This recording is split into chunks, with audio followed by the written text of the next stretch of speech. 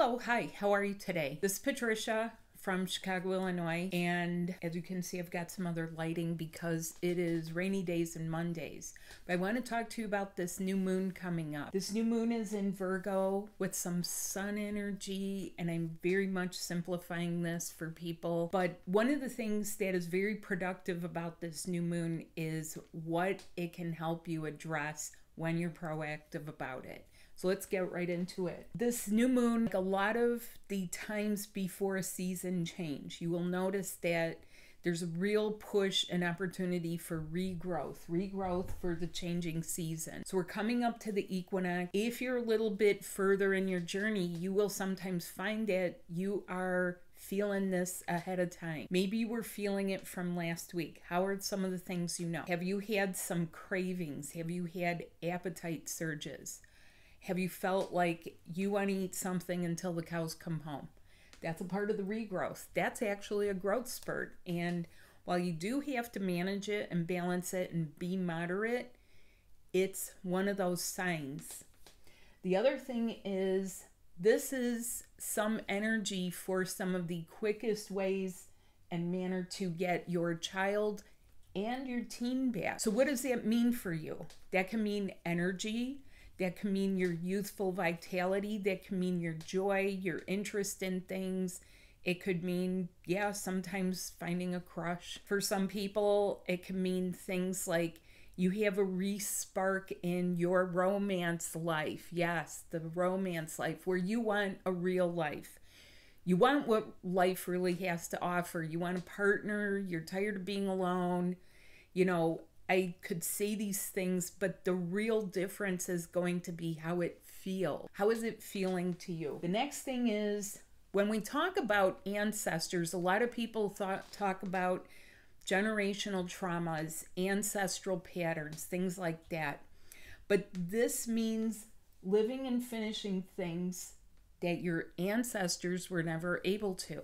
So what is it? Like, was it having a longer life? Was it having no disease? Was it having some of the youthful vitality to see things through? Because anything worth doing is worth doing well, and remember who you are. That is what some of this moon energy is about. I have a moonstone on. This moonstone, when you look at it up close, does look like one of those like valleys in the moon energy. If you look at the moon and you see like those valleys, I call this my new moonstone. I tend to wear it when a new moon is coming up. I also have a little nod to my country, United States of America, because today is 9/11. So those people, they went to work. And that's who we have to remember. We have to remember the people that this is about people. And it's not about slinging mud at governments and stuff like that.